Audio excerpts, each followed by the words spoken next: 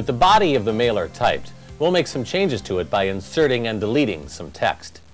Text is inserted and deleted at the insertion point, so first we'll quickly show you some ways to move the insertion point around the document. Moving with the mouse is pretty simple. Just point and click. We can also move the insertion point with the arrow keys on the keyboard. The home key moves it to the beginning of the line, while the end key moves it to the end of the line. When we hold down the control key and press end, the insertion point moves to the end of the document. When we press control home, the insertion point moves to the beginning of the document. To move one word at a time, we press control right arrow and control left arrow. Control down arrow moves to the end of a paragraph or the beginning of the next one, and control up arrow does the same in the opposite direction. Now let's use the insertion point to insert and delete text. To insert text in front of this, we click there. Then we type our text.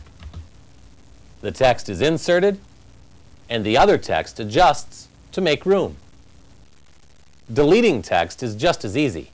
You saw that the backspace key erases text to the left of the insertion point. The delete key erases text to the right of the insertion point.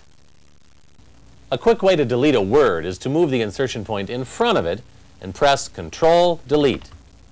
Control Delete deletes the word or partial word to the right, and Control Backspace deletes the word or partial word to the left. If you change your mind about a deletion or about any other change to the document, you can reverse it easily with the command called undo. We can undo our last change with the undo button. We click on the undo button and our last change is reversed. The deleted text is brought back. Only the last change we made is undone. Our previous changes are not affected. We can redo our last undo with the redo button. And to undo or redo more than the last change, we click on the arrow next to the button to display a list of the changes we've made. We're fine with our changes now, so we close the list. Now we'll combine the last two paragraphs into one by deleting the line endings between them using the delete key again. We click at the end of the second paragraph. Then we press delete twice. The paragraphs are combined.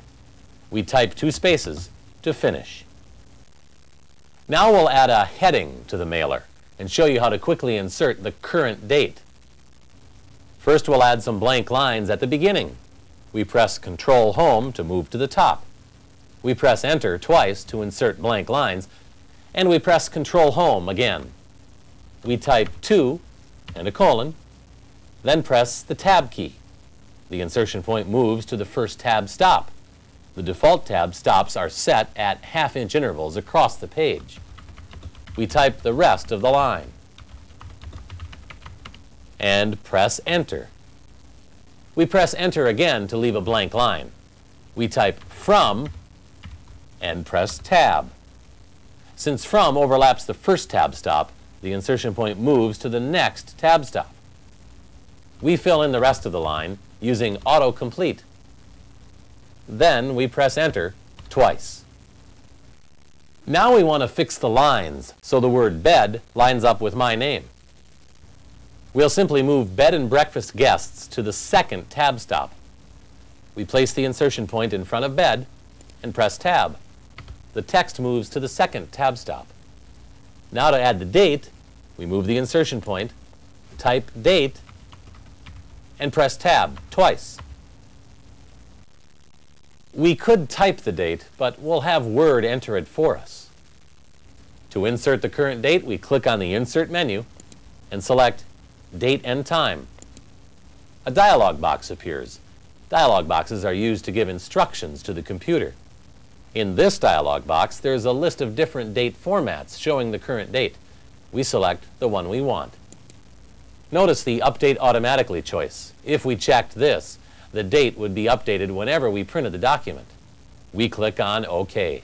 The date is automatically typed in the document. Word gets the date from the computer's internal clock. How's it going? Good. I was just telling them about inserting dates with the date and time command. I like to use the field command on the insert menu. You always have to be different. You can insert a date field or even a time field in a document. It's a code that automatically displays whatever the current date or time is. Using a date field is like what I tell Terry. When you're dating, play the field. Oh, that would be good if it was funny.